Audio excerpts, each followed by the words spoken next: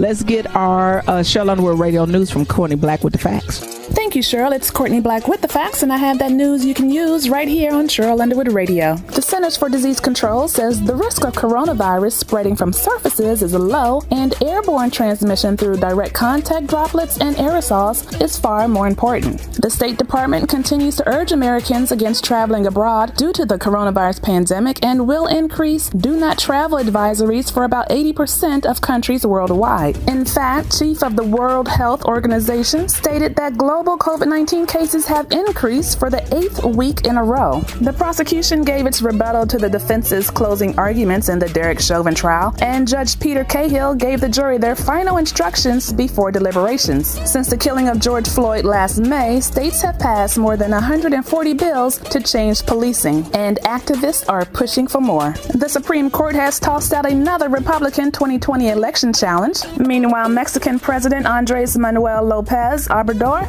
announced he will propose a new migration deal between the countries of North and Central America this week at a virtual climate summit assembled by President Joe Biden. Raul Castro is planning to step down, leaving Cuba without a Castro to lead it for the first time since 1959. Allies of Russian opposition leader Alexei Navalny claim his health is rapidly deteriorating as he remains detained in a Russian jail. A group of elite soccer clubs, including Barcelona and Manchester United, are planning a breakaway from the European League. And lastly, NASA's Mars helicopter called Ingenuity successfully completed its historic first flight. The small robotic helicopter made space exploration history when it lifted off the surface of Mars and hovered in the air of the red planet. It was the first machine from Earth ever to fly like an airplane or a helicopter on another world. This is Courtney Black with the facts, and this has been your news you can use. Stay tuned, we have more coming up right here on Sheryl Underwood Radio.